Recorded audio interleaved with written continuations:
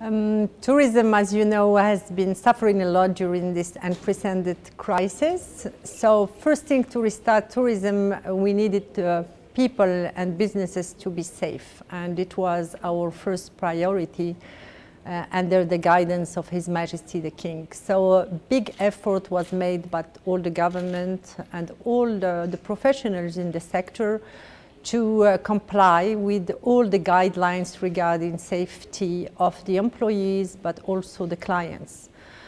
So our first effort was to have special guidelines for all the hospitality. First step was internal, I would say, guidelines done in April that has been fully complied with all the hospitality industry. And that allowed us to restart last summer with internal tourism and local tourism. And to prepare for a proper restart, we have launched with Veritas, the international, I would say, corporate for security, another, I would say, brand named Welcome Safely. So it is much more comprehensive guidelines for safety within hotels and all hospitality industry. And we are offering training, know-how, expertise to all the professionals in Morocco. And our objective is to have the majority of the hotels and the hospitality establishment having this label, and hopefully to be able to communicate on a wider level for Morocco. Secondly, as you know, tourism is about people, and mainly skills, very skilled people and expertise.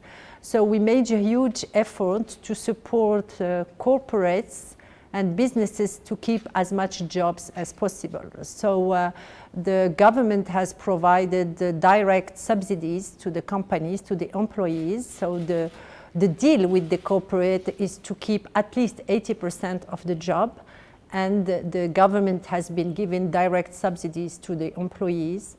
It started at very early stage, last year, March. Then we had a specific I would say, a contract with the professional in tourism that have been launched in July until December. And because this pandemic, we had the second wave, we have extended until end of March, coming March. So it will be 1 year that government is supporting directly the industry of tourism. So this is important to be able to restart. We have to have the right people, the right sanitary condition. Second thing is that we have been working closely with local but also international partners. First, to be aware of all the requests that they have, to coordinate with partners internationally, to be prepared for what customers would like to have after the crisis and the pandemic. And also, we are making a huge effort around marketing and promoting the brand of Morocco and the regions of Morocco. Again, to be well positioned. We know that there will be strong competition around restarting tourism in the world, but we think that we have a lot of abilities and capabilities, so we are preparing all the plan and all the material to be present in the major markets in the future. No, okay, thank you so much. And that's very comprehensive.